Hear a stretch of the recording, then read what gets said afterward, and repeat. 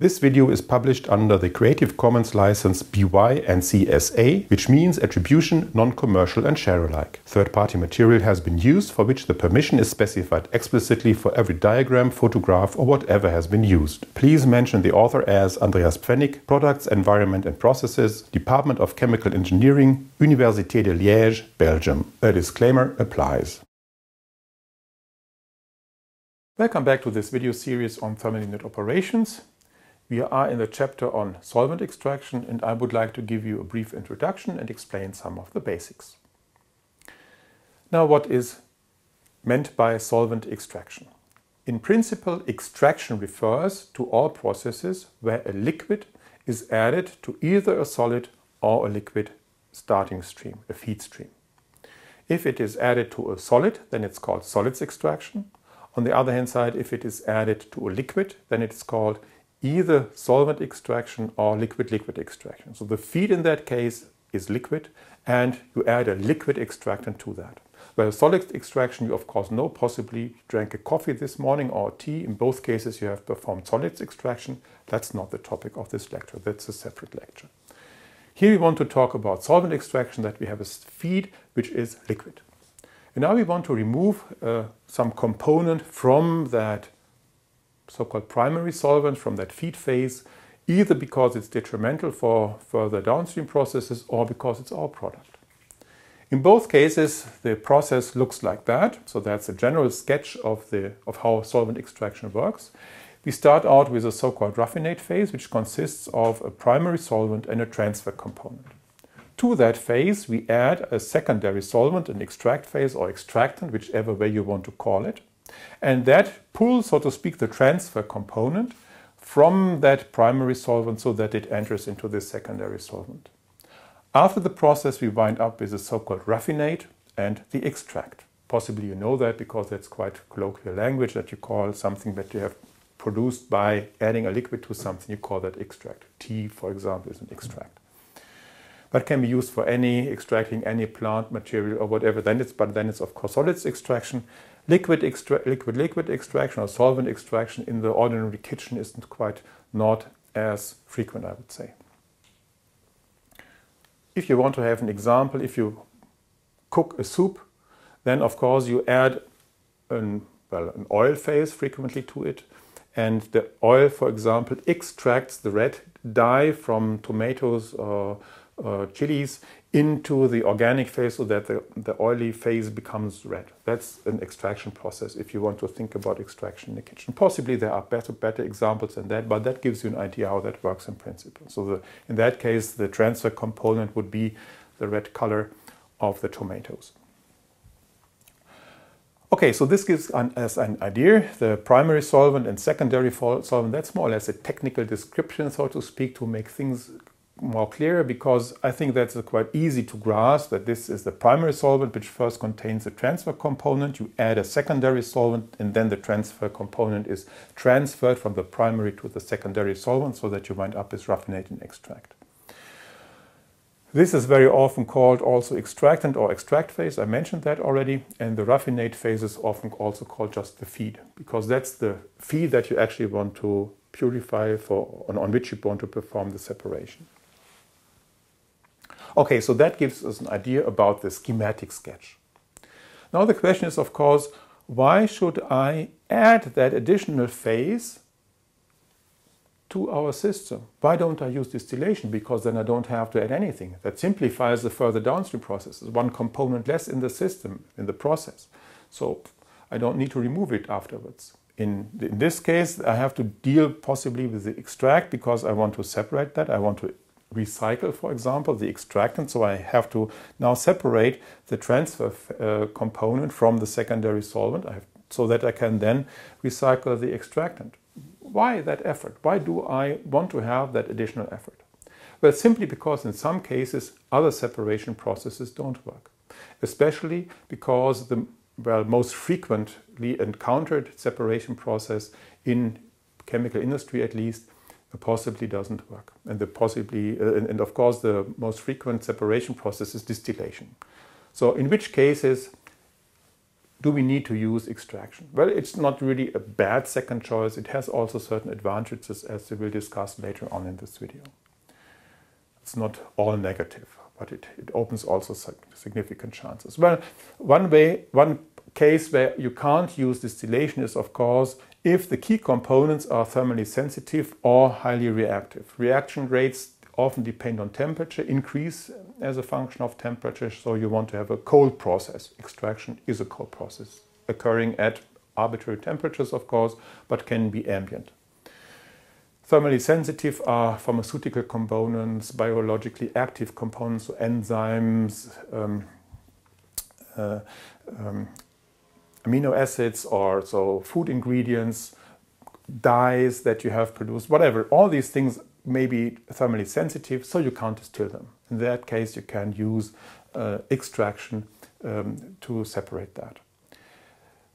Then another option, another point is that you have high or low boiling points of your carrier components. In that case, you need to operate at low pressure or at higher pressure, which means that the column walls of your distillation columns have to have a higher thickness, which means that the equipment gets more expensive. So rectification is more costly, and also you have to supply the heat, or you have to cool at temperatures which are not so nice, where the heating energy or the cooling energy is more expensive.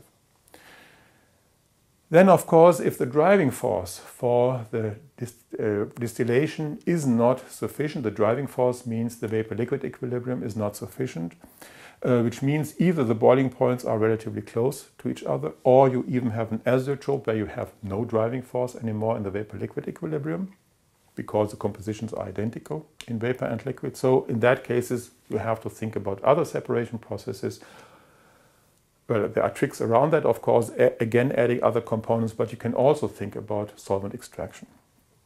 Then a completely different story is mentioned in the next point. If you want to separate a class of components which have a certain wide range of boiling points simultaneously from a liquid mixture, where the other components also have a wide boiling point range. Example is, for example, to separate aromatics from non-aromatics. They need something that pulls out, so to speak, only the aromatics. But since the aromatics have a wide boiling point range possibly, and the non-aromatics as well, which may overlap, you are not able to separate them as groups, so to speak, by distillation. That doesn't work. So you can't separate by boiling point. But you may find a selective extractant which pulls out only the aromatic components, and actually that works. So it's possible to realize that by extraction. Is just one example, of course.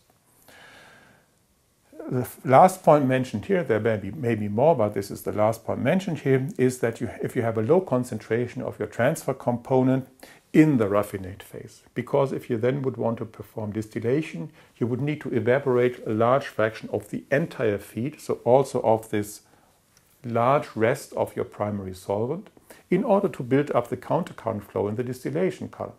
And that is, of course, not so good. Yeah, that you need to put energy into that just to boil around something that you actually don't want to separate. It's much more efficient to add a small flow rate of an optimal extractant, because there you can possibly pull the transfer component into the extractant phase, if the selectivity is high enough, with a relatively low flow rate of that extractant. And in that case, of course, extraction is quite beneficial. Of course, all these are more or less economic considerations. So actually you would need to set up basic ideas, basic balances, a basic design based on shortcut methods possibly, which allow you to estimate the cost so that you can then decide, should I go for solvent extraction instead of distillation, absorption, desorption, or whatever. Now, having discussed that, we know how extraction works. We know when it should be applied, but now the question is, of course, how is it realized? Can we get an easy picture of how that is really operated? And for that, I would like to show you some basic equipment. And that's actually quite nice, the first equipment that I want to show, because that at the same time represents more or less exactly one theoretical stage. So it's a very nice concept to realize actually one theoretical stage more or less. So you have the two phases, the extractant and the feed. You mix them, so you produce a dispersion. That way you increase the interfacial area, which is the mass transfer area, so the volume-specific droplet surface is then your mass transfer area, and you want to increase that so that mass transfer is fast enough. Residence times of some few minutes are typically fully sufficient. Then you transfer that into a more quiescent region, equipment, horizontally arranged big tubes or a vessel more or less, which is elongated.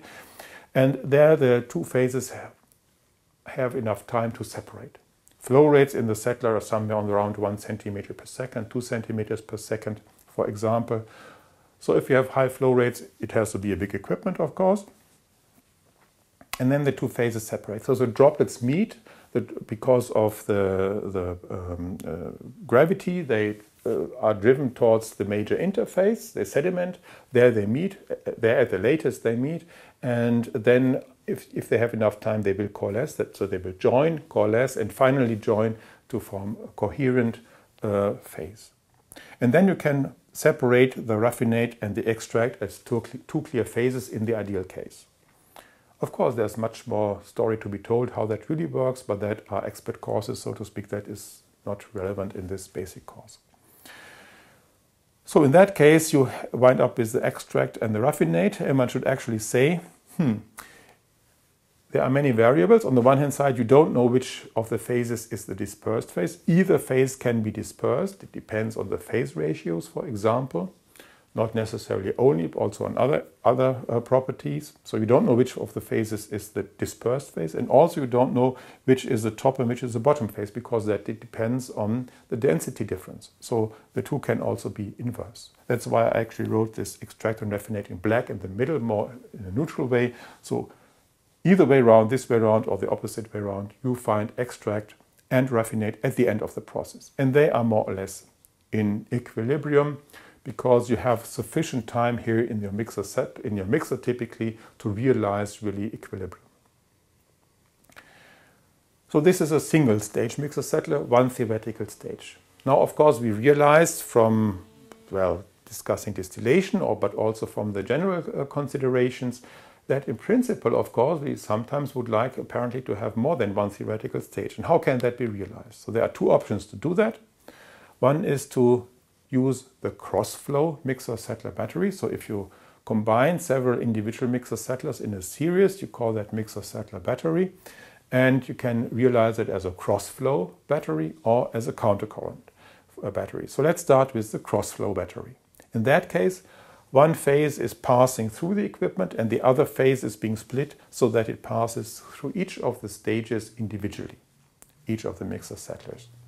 So the feed, the raffinate phase, is entering to stage 1, separated, then fed into the second mixer-settler, mixed, separated, fed into the third mixer-settler, mixed, separated, and then leaving the equipment. The extractant, on the other hand side, is split so that you have a supply to each of the mixer-settlers. In each mixer-settler, it's mixed, phase separated, and directly leaving the equipment. Of course, you can join the three extracts that you have, but you can also treat them individually. Depends on what the goal of the process is, of course. So that realizes apparently a cross-flow mixer-settler, quite easily visible. Of course, in that way, in each stage, so to speak, you maximize the driving force for the separation, because you always add fresh, new extractant, and that means that you get a quite fast, quite quickly, a low concentration of your transfer component in the raffinate. On the other hand side, you need quite large volume flow rates to realize that. So the typical case that you frequently apply is the countercurrent mixer-settler battery, where you have more or less, you try to get a more or less constant driving force along the entire process. And here we see that the red phase, the raffinate or feed phase in this case, has the same flow direction as before. So we again have three mixer-settlers. The feed is again entering the first stage and leaving the third mixer-settler. The extractant is now fed to the third mixer-settler, mixed with the raffinate, phase separated, and then the extract is fed back into the stage 2. Mixed, separated, fed back into stage 1, so that finally extract 1 will leave the entire mixer settler battery. So that way we realize a flow of extractant from right to left, and our raffinate or feed is flowing from left to right. So indeed we have a countercurrent process. Of course, a countercurrent process can also be realized in an extraction column, where we can, for example, have our feed from the top and the raffinate is then leaving the column at the bottom, or vice versa. We have the extractant in the opposite direction, which then leaves the column as the extract. The column, of course, is equipped with suitable internals. We will discuss that later when we discuss the different types of columns. At this point, it is fully sufficient to have a look at that like this. Again, one has to say we don't know which of the phases is being the dispersed phase, and we also don't know actually if it is this way around or the opposite. Possibly the extractant is fed from the top and the feed is fed from the bottom. Depends on the density differences of the two phases. But this is just one example, and that is again one of the most frequent examples, so to speak, so that very often the feed is being the aqueous phase and the extractant is an organic phase. It's a frequent case. And in that case, of course, the orientation is like this. And often also the extractant is suitably chosen so that you need a relatively low flow rate. And in that case, it may be wise, it's not always a given, but it may be wise that that is realized as the dispersed phase, so that the extractant phase is actually that phase which is being dispersed. To give you a little bit more a clearer view of how that really operates, just as an example of one of the many options that exist, I present here a sieve tray column. So we have sieve trays, which we already know from distillation. So these are, if you want to spell that out, dual flow sieve trays. So both phases are passing through the same holes.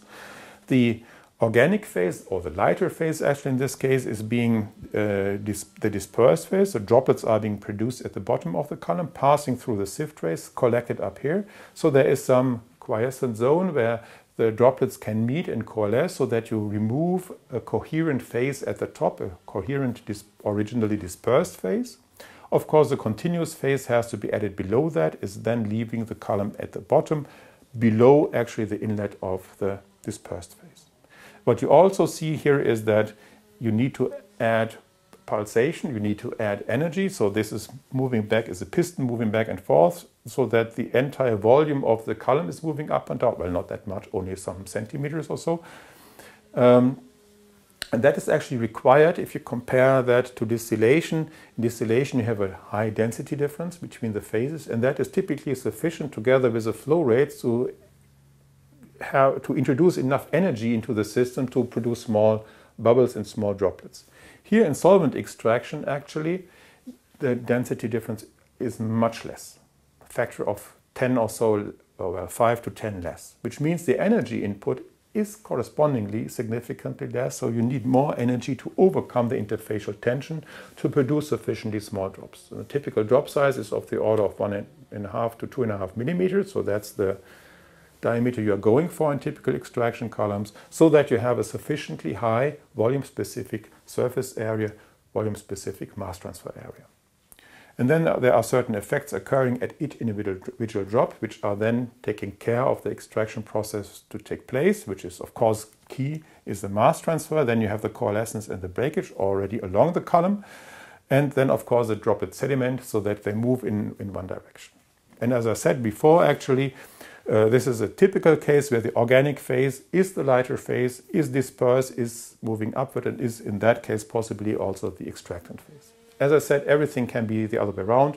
Even it can happen if you have some chlorinated or fluorinated organic phase that can even be heavier than water. So everything is possible with respect to direction of flow and direction of dispersion. So that has to be decided early on in the process design. So which way around that is really organized. To give you even a more vivid picture of how that looks like, I want to show a video taken in a pilot plant, on a pilot plant extraction column, where you see it's a sieve tray. So these are the small sieves. The diameter is actually 5 centimeters. And now you see, in this case, actually not the liquid is pulsated, but actually the sieve trays are moving up and down, and you see the droplets, how they are sedimenting towards the top. You don't see the flow of the continuous phase. Apparently, it's continuous, so you don't see any flow in that.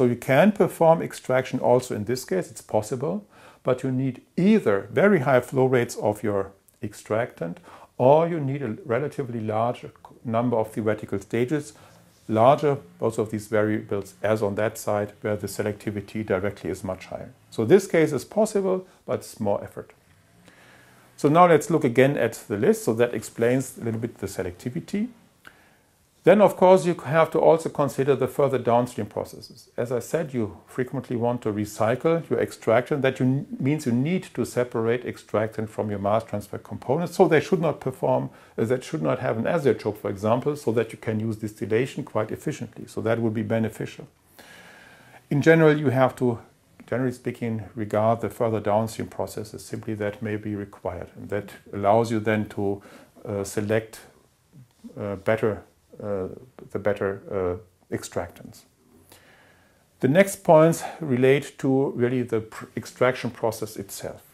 The density difference between the two phases should be high enough so that you have sufficiently fast sedimentation of the drops, because otherwise the throughput through a column would not be sufficiently high, or for the settler it would take excessively long until the two phases separate.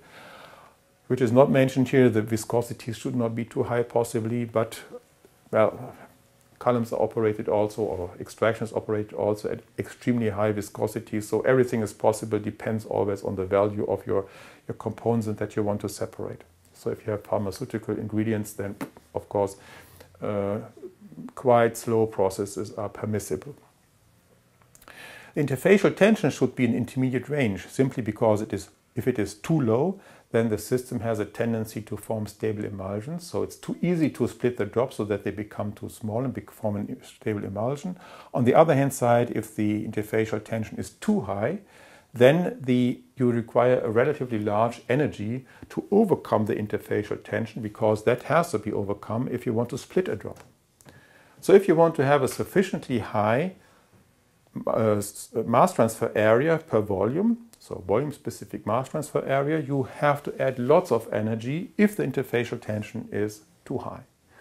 This is typically not such a big problem. You can add a little bit more energy. It's typically not excessive. It can become excessive, so you should keep that in mind possibly. But it's often not really the limiting case. On the other hand side, a parameter which is quite important is the coalescence behavior. That should be manageable. How is that characterized? Well, a simple way to characterize it is that you have the two-phase system, you shake it, so to speak, in some shaking flask, say a liter or so, and then you let it rest and observe how long it takes until the two phases have separated. And if that is less than 300 seconds, more or less as a rule of thumb, one can say then it can be operated in that the extractor is suitable for solvent extraction. But also this is just a very broad guideline, and actually characterizing the coalescence behavior is again a topic for an expert course and not for this basic lecture. Because it depends, for example, on all the impurities that are present in the system, especially ionic species, so ionic surfactants, salts that are present in the system. So you have to keep track of those if you want to control that. On the other hand side, there are of course the typical points for auxiliary components for any process. They should be non-corrosive, non-toxic, non-flammable, environmentally friendly. The ATEX rules should be easy, so the explosion boundary conditions should be suitable so that you can handle that easily, and so on, all these things. And then finally, it should be cheap and available, and with, well, cheap it's obvious, with available I mean that it should be available from more than one supplier, because if there's only one supplier and that for some reason decides to shut down the process of producing that, then they are lost. Because then you possibly have to produce that extractant yourself, and that then can lead to a much too high cost for the overall extraction process or the entire production process of your final product. So you should check that there are sufficient suppliers, because it can indeed happen. Some person from industry actually told me they were doing reactive extraction, and that reactive extraction was then discontinued by the supplier, and then they had to produce it themselves. Not so positive, of course. So these are the criteria for solvent extraction. With that, I'm more or less at the end of this introductory lecture. I just want to summarize. On the one hand side, I've shown that solvent extraction can be used if the liquid-liquid equilibria supply sufficient driving force for the desired separation, and that there is a chance, of course, also in adding this additional auxiliary component, namely that the auxiliary component, the extractant, can be chosen so as to optimize the overall performance of the extraction process. With that, I would like to say thank you, and I hope to see you again in the next video.